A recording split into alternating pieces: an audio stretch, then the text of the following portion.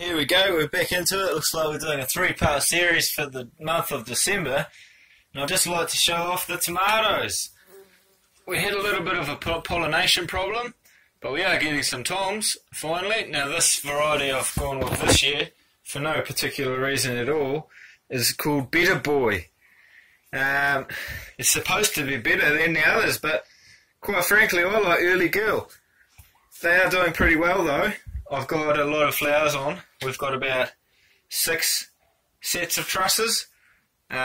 Still just mainly flowers though at the moment. Look at that.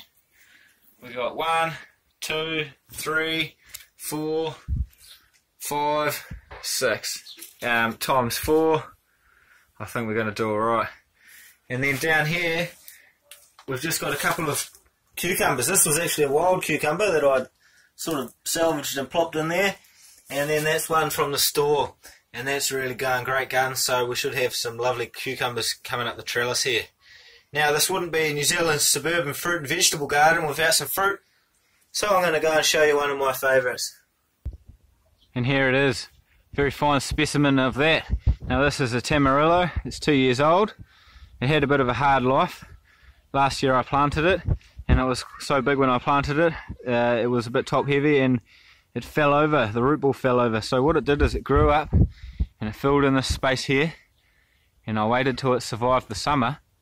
I waited till it survived the winter of last, and then I noticed there was a new sucker coming up and it was growing nice and straight. So I lopped off the old tree and this one has come and taken its place, and boy oh boy, look at it, what a marvel. So that's a Tamarillo. Survived 2 seasons in Wellington and looking absolutely great. Just been fertilising it with a good mulch, the odd worm castings and a little bit of sheep pellets here and there.